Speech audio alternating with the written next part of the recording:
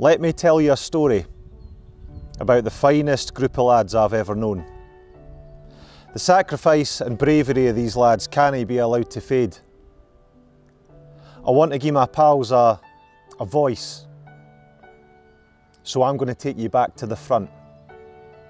This is our story. My name's Paul Beeson. I'm a drama and English teacher here at Strachan, and in my hand I have a copy of a play that I have co-written. It's just been published. This is A War of Two Halves. So the story of this play focuses on the Heart of Midlothian team from 1914. They were the first football team who volunteered en masse to fight in the First World War, and they joined quite a well-known battalion in Edinburgh, McRae's battalion.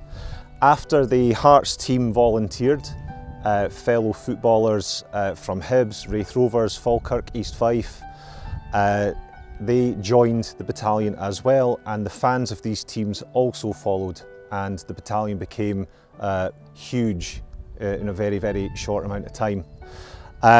Unfortunately, a lot of the players didn't come back. A few of them died on the first day of the Somme. Their bodies were never found. And it's a very powerful story. It's all based on a true event, and as a Hearts fan myself, it's a story that I hold very, very dear. And it's a story that I wanted to bring to the stage, not only to try and do the boys' story a bit of justice, but also to tell people who maybe don't know the story of McRae's battalion. And it's a very, very powerful story. It just lends itself to be told theatrically.